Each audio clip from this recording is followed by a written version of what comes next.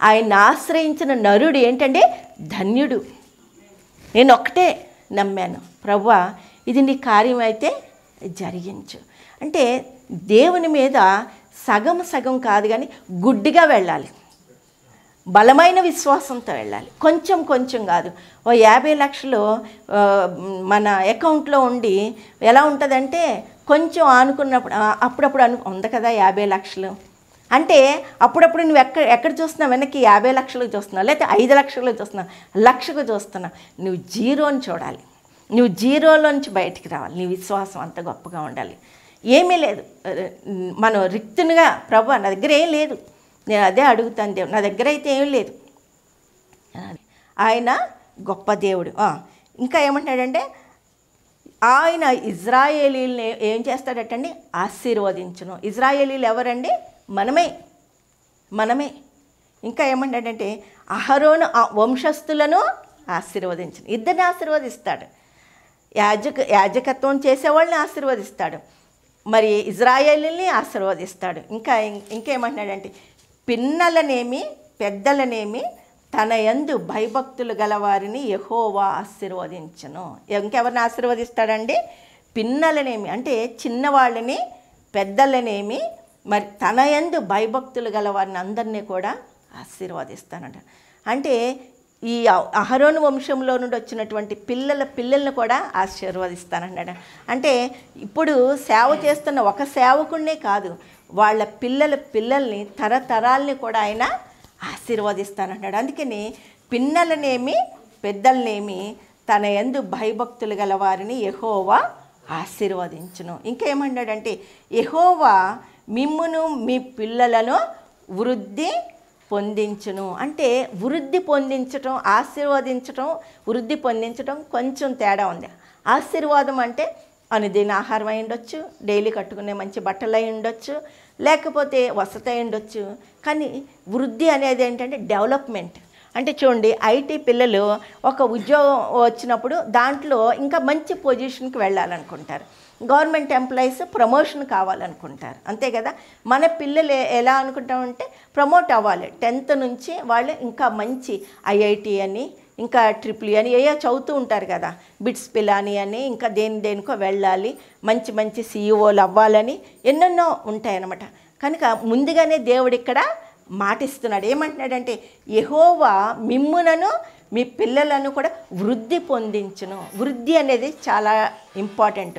Develop అవ్వాలి. క్రైస్తవుడు అనేవాడు డెవలప్ అవ్వాలి. సమాజంలో క్రైస్తవుడు డెవలప్ అవ్వాలి, సంఘంలో డెవలప్ అవ్వాలి, ఇంట్లో డెవలప్ అవ్వాలి, బయట సమాజంలో డెవలప్ అవ్వాలి. మనల్ని చూడాలి. క్రైస్తవులను చూసి ఇతరులు ఈర్ష్యపడేంతగా ఆశీర్వాదం పొందుకోవాలి, అంతగా వృద్ధి చెందాలి. నేను ఒకటే ప్రార్థన చేస్తున్నాను, క్రైస్తవుడు అనేవాడు ఎవడో కూడా అప్పుల్లో ఉండకూడదు, లోనుల్లో ఉండకూడదు, మరలా అనారోగ్యాలుగా ఉండకూడదు, ఇల్లు లేనివాడు ఎవరు ఉండకూడదు. ప్రభా నువ్వు ఇంత గొప్ప దేవుడు అని మేమెందుకు ఇలా ఉండాలని నేను రోజు మరి తలుపేసుకుని చేతుల పైకెత్తి ప్రార్థన చేస్తాను. నా ఒక్కదాని కోసం కాదు, అనేకుల కోసం నేను ప్రార్థన చేస్తాను. ఎందుకంటే ఈ యొక్క మరి వంశానికి ఇచ్చినటువంటి మాట, మరి ఆ మాట మనం తీసుకున్నట్లయితే మన ద్వారా అనేకులు ఆశీర్వదించబడాలి. దేవుడు ఎందుకంటే ఒక మాట ఇస్తే ఆయన మాట తప్పడు.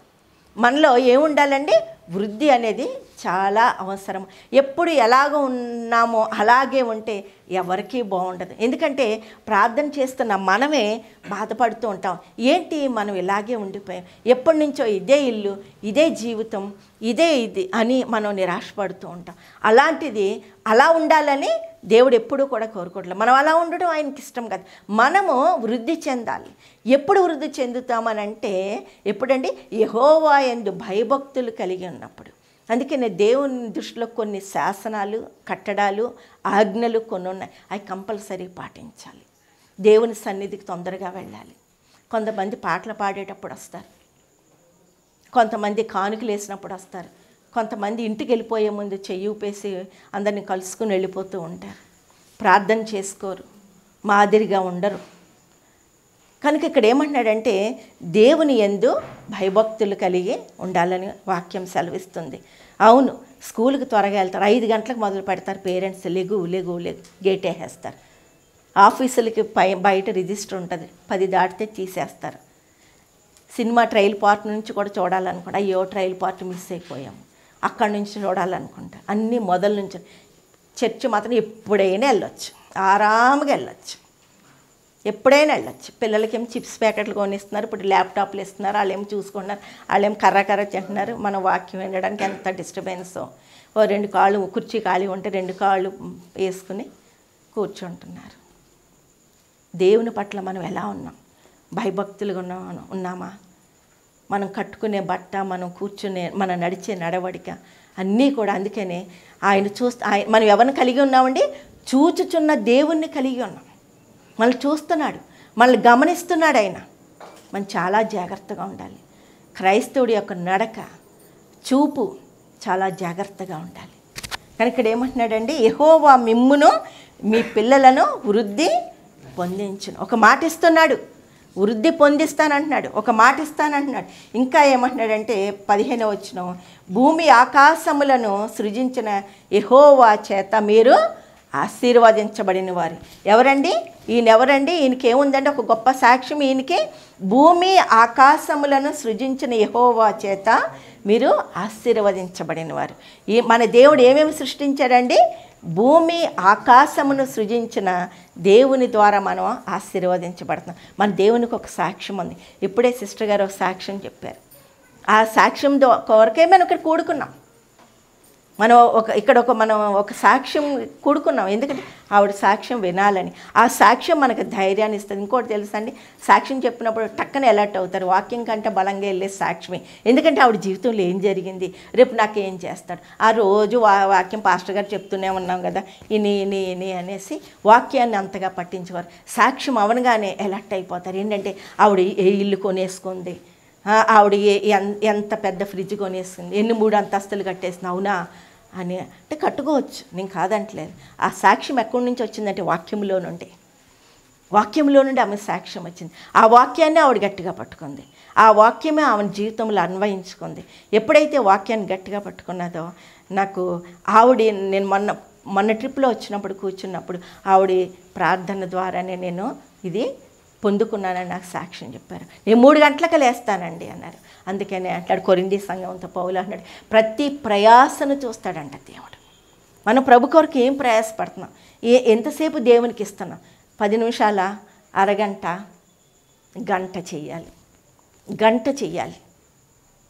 నేను గంట చేయకుండా మాత్రం ముగించను, కంపల్సరీ గంట చేస్తాను. గంట ప్రార్థన చేయాలంటే ఆయనకు ఇవ్వాలి. ఆయన గొప్ప దేవుడు. ఆయనతో ఎక్కువసేపు గడపాలి. ప్రార్థన అంటే ఏంటి? దేవునితో మాట్లాడడమే. ఆయనకి ఇవ్వాలి సమయం. ఆయన వైపు మనం చూడాలి, ఆయన తట్టు మనం తిరగాలి, ఆయన్ని అడగాలి. ఆయన మన తండ్రి, మనకు ఆయన ఆదరణకర్త, మన సహాయకుడు, మన కేడెము. దావీదు అన్ని విషయాల్లోనూ దేవుని మీద ఆధారపడ్డాడు. అందుకని ఈ రోజున సదా తన సింహాసనం స్థిరపరచబడింది. ఈ రోజు కూడా ఇజ్రాయేల్ యొక్క సొలొమోను తర్వాత ఆళ్ళ వంశమే ఏలుతుంది. ఈ రోజున ఇజ్రాయేల్ దేశాన్ని మరి ఎంత గొప్పగా చెప్పుకుంటున్నారంటే, సాఫ్ట్వేర్లోనంటే ఎక్కడ ఇది వాగ్దానము. ఏంటండి వాళ్ళ దగ్గర ఇంతంత గెలలు ఉంటాయి. ఇప్పటికీ అలాగే ఇండియా నుంచి ప్రతిసారి 5 మందిని ఇజ్రాయెల్ దేశం పంపుతారు. ఎందుకంటే అక్కడ పంటలు ఏంటనేది ఎలా పండుతున్నాయి, అది సారవంతము. ఏమంటాడండి? మాట ఇచ్చాడు ఇజ్రాయెల్, మీకు సారవంతమైనటువంటి భూమిని మీకు ఇస్తానని. ఆ సారాన్ని ఎవరు దొంగిలించలేరు. దేవుడిచ్చిన ఒక ఆశీర్వాదాన్ని ఎవరు కూడా దొంగిలించరు. నువ్వు ఎన్నిసార్లు వెళ్ళి అక్కడికి వెళ్ళి నేర్చుకుని వచ్చినా అది వాగ్దానము ఇచ్చేశాడు దేవుడు వాళ్ళకి. ఇజ్రాయెల్ దేశానికి ఏమి ఇచ్చేసాడండి? ఇజ్రాయెల్కి వాగ్దానం ఇచ్చాడు. మాట తప్పని దేవుడు. మధ్యలో వాళ్ళు ఎన్ని తప్పులు చేసినా కూడా వాళ్ళకి మాట ఇచ్చాడు. ఆయన ఆకాశమును, భూమిని, సముద్రమును, దానిలోని ఏంటండి సర్వమును అది ఆయన సాక్ష్యం. అందుకనే ఆయన నమ్ముకున్నాడు దావీదు. ఈ నమ్ముకున్న ఈయన ఎవరికి సహాయం చేశాడు? యాకోబుకు సహాయం అది పట్టుకున్నాడు దావీదు. మనం దేన్ని పట్టుకోవాలి? ప్రభువా, దావీదుని ఎన్నో పరిస్థితుల్లో తప్పించావు, ఆ దేవుడిగా నిన్ను నేను పట్టుకుంటున్నాను. యాకోబుని తప్పించావు, యాకోబు తప్పు చేశాడు, దావీదు తప్పు చేశాడు. అందరూ పడిపోయిన వాళ్ళే, మనకు మార్గంగా నిలిచిన వాళ్ళు అందరూ పడిపోయిన వాళ్ళే. ప్రభువా, నేను కూడా పడిపోతున్నానేమో, నాలో కొన్ని బలహీనతలు ఉన్నాయేమో, వాటి బట్టి కాదు కానీ నీ కృప ద్వారా నాకు సహాయం చేయమని తప్పకుండా చేస్తాడు, తప్పకుండా చేస్తాడు. ఏమంటున్నాడండి ఇంకా? ఆయన ఎన్నడను మాట తప్పడు. ఇది వాగ్దానం అండి, కొన్ని వేల సంవత్సరాల క్రితం రాయబడినటువంటి మాట, దేవుని మాట. ఈ మాట పట్టుకుని అనేక మంది ముందుకెళ్తున్నారు. ఆయన ఏంటండి? ఎన్నడనూ మాట తప్పడు. నువ్వు అనుకోవచ్చు నా విషయంలో మాట తప్పాడు, ఆయన ఎన్నడనూ కూడా మాట తప్పడు. ఇంకా ఏంటండి? బాధపరచబడి వారికి ఆయన న్యాయము తీర్చు. మన దేవుడు ఎవరండి? న్యాయము తీర్చు. ఇప్పుడు లాయర్లు ఎంతో మంది చదువుతున్నారు. కొంచెం ఎవరికైనా ఒక పెట్టాలి, ఒక లాయర్ దగ్గరికి వెళ్ళి పని చేయమంటే ముందు 10,000 ఇస్తేనే కానీ అది వాళ్ళకి నోటీసు పంపించడం. అవునండి, పంపించడు.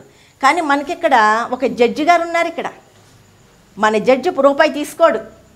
ఆయన మనకేం చేస్తాడండి? న్యాయం చేస్తారు. వాళ్ళు ఏం చేయరు. ఇంకా ఆపోజిషన్ వాళ్ళు ఏమన్నా కొంచెం ఎక్కువ ఇస్తే వాళ్ళ వైపు మాట్లాడతారు.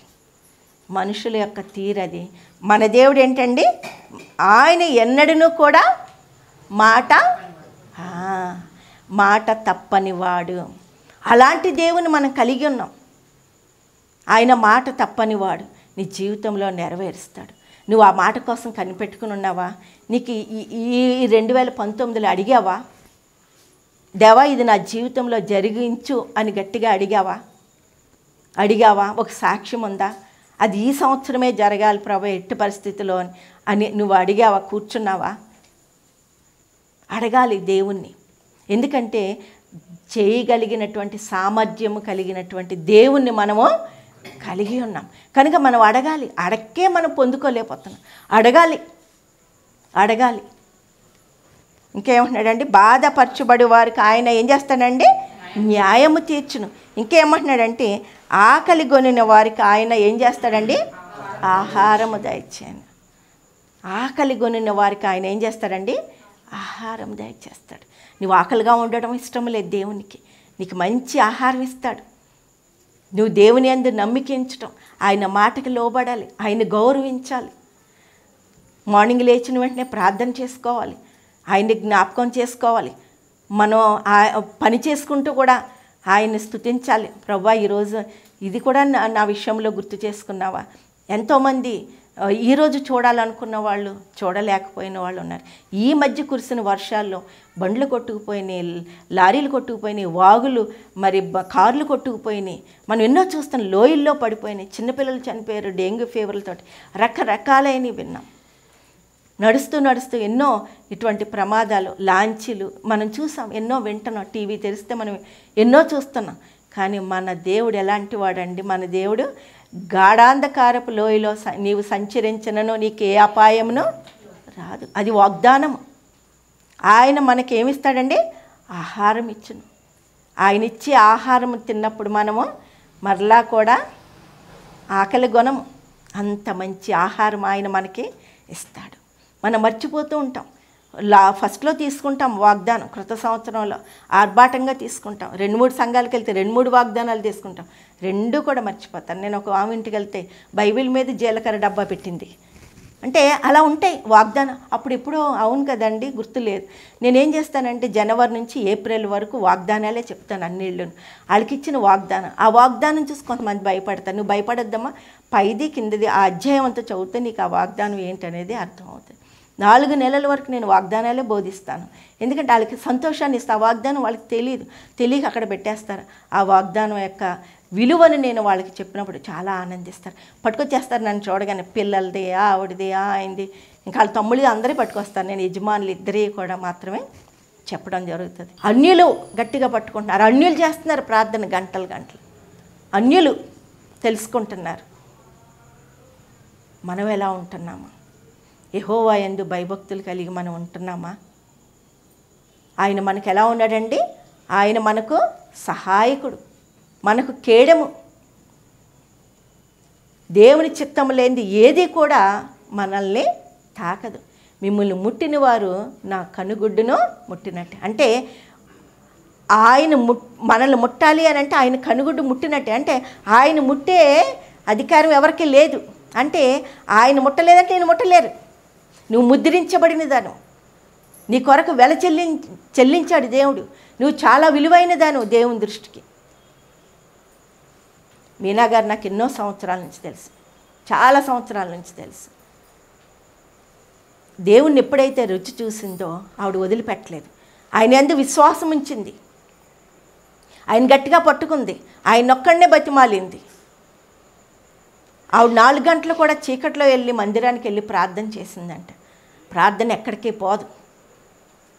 ప్రార్థన ఏం చేస్తుందండి? మన పరిస్థితులను మార్చగలదు ప్రార్థన ఒక్కటే. ఆవిడ పరిస్థితి ప్రార్థన ద్వారా ఆవిడే మార్చుకుంది. మన పరిస్థితులను మనం మార్చుకునే అధికారం దేవుడు మనకిచ్చాడు. అది మనకిచ్చాడు. సమూయేలు ఇజ్రాయేల్ కోసం ప్రార్థన చేశాడు. సౌలు చేశాడు పౌలుగా మారిన తర్వాత. పేతురు చేశాడు, మోషే చేశాడు, దావీదు చేశాడు, అబ్రహాం చేశాడు. ఇస్సాకు కూడా పిల్లలు లేకపోతే భార్యాభర్తలు ఇద్దరు కలిసి ప్రార్థన చేశారు. కుటుంబంలో ఒకళ్ళు చేస్తే ఒకళ్ళు చేయరు. మా ఆవిడ చేస్తుందండి బాగా, నేను చేయనండి. మా పిల్లలు బాగా చేస్తారు. ఇస్సాకుకి పిల్లలు లేనప్పుడు రెబెకా ఇస్సాకు ప్రార్థన చేసినప్పుడు డబుల్ బ్లెస్సింగ్, అందుకే 2 పిల్లలు పుట్టారు. నిజంగా కుటుంబంలో అందరూ భక్తిగా ఉంటే ఆ గృహం యొక్క అద్భుతాలు, ఒక దీపావళి మంది కాలుస్తుంటే వెలుగు ఎలా వస్తుందో అలా వస్తాయి మీ కార్యాలు బయటికి. మీరు చెప్పక్కర్లా, మిమ్మల్ని తెలుసుకుని బయటకు వస్తారు. ఈ వీధంతా మీ గురించి చెప్పుకుంటారు. మన క్రియలే సాక్ష్యం, మన విశ్వాసమే ఒక సాక్ష్యంగా ఉండాలి. మనం పెద్దగా ఎవరికి ప్రకటించక్కర్లేదు. దారిపోయేవాళ్ళని అమ్మ నమ్ముకో, అమ్మ ఏం చెప్పక్కర్లా. నీ మాదిరి, నీ క్రియలు ఎలా ఉంటున్నాయి? మన క్రియలు. ఇక్కడ ఒక మాట ఇస్తున్నాడు అహరోను వంశస్థులకు, మిమ్మల్ని నేను మర్చిపోయాను అనుకుంటున్నారేమో, నేను మిమ్మల్ని మరవలేదు. ఇజ్రాయేలీల్ని మర్చిపోలేదు, మరి అహరోను వంశస్థుల్ని మర్చిపోలేదు. అన్యుల్ని కూడా మర్చిపోలేదు. ఎవరిని పంపించాడండి? అన్యుల కొరకు సువార్త ప్రకటించడానికే పౌలును పంపించాడు. ఈరోజు ఇంత సువార్త మనకు వచ్చింది అంటే సౌలును పౌలుగా మార్చి పౌలు ద్వారా మనకి ఈ పత్రికలను ఇచ్చాడు. అద్భుతమైనటువంటి పత్రికలు మనకిచ్చాడు. మనం ఎలా మోషే మనం 5 కాండాలు మనం చూసినట్లయితే మన పూర్వీకులు ఎలా ఉన్నారో తెలుస్తుంది. మన యొక్క జీవితము బాగా సరిచేసుకోవాలంటే పత్రికలు చదవాలి, అది మర్చిపోవద్దు. కీర్తనలు ఆదరణ ఇస్తాయి. సామెతలు ఏమిటో తెలుసండి? ఏదైతే పోగొట్టుకున్నామో మనం ఆ తప్పు చేయకూడదని సొలొమోను రాస్తున్నాడు. సొలొమోను తప్పు చేశాడు, అందుకనే ఈ సామెతలు రాశాడు. మనం ఎలా ఉంటున్నామో, మనం ఎలా జీవిస్తున్నాం, తప్పు చేసినా దాన్ని ప్రభువు ముందు మరలా మనం ధైర్యంగా ముందుకెళ్ళాలి. ప్రభువా, ఇదిగో నిన్ను నేను విడిచిపెట్టను, నా కుటుంబానికి నీవే ఆదరణ, యజమానుడు, నాయకుడు. మనం దేవునితో నడవాలి. అందుకని ఏమంటున్నాడంటే పర్టికులర్గా 115వ కీర్తనకు మరొకసారి వెళ్దాం. 2 నిమిషాలు మాట్లాడి ముగిస్తాను. ఇజ్రాయేలీలారా యెహోవాని నమ్ముకొనుడి. ఈరోజు నుంచి మనం అనుకుంటున్నామేమో, అయ్యో ఇంకా ఇక్కడ కూర్చున్న వాళ్ళు అందరిలో చూస్తే ఏదో ఒకటి ఇంకా జరగనిది ఉండుంటుంది. అంటే 2019 ఎండింగ్కి వచ్చేస్తాం, ఇంకా 2 months ఏమన్నా 2020కి వచ్చేస్తున్నాం. అందరూ హ్యాపీ న్యూ ఇయర్ అందరితో కలిసి పాడేస్తూ ఉంటాం, కానీ మనకి జరిగినా జరగకపోయినా. క్రిస్మస్ కూడా అందరితోనూ కూడా చేసేసుకుంటాం, మనలో సంతోషం ఉన్నా ఉండకపోయినా. అయినా అలాగే ముందుకెళ్దాం. ఏమంటున్నాడంటే మరి ఇక్కడ మాట ఇచ్చాడు కదా, ఇజ్రాయేలీలారా యెహోవాను నమ్ముకొనుడి. మనం ఎవరు నమ్ముకోవాలండి? చివరి వరకు ఆయన్నే నమ్ముకోవాలి. ఆయన వారికి సహాయము చేయడం. ఇక్కడ ఉన్న వాళ్ళందరికీ కూడా ఆయనే సహాయం.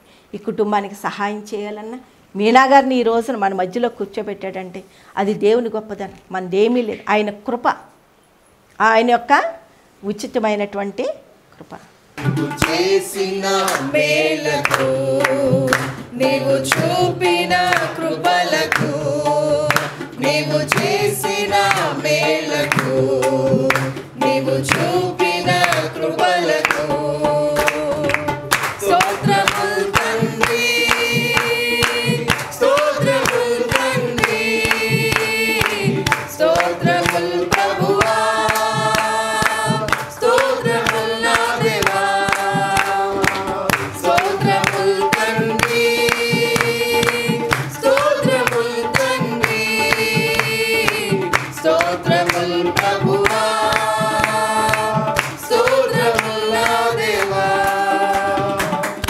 డియర్ ఫ్రెండ్స్, ఈ వీడియో మీకు నచ్చినట్లయితే షేర్ చేయండి, సబ్స్క్రైబ్ చేయండి, బెల్ సింబల్ని క్లిక్ చేయటం మర్చిపోవద్దు.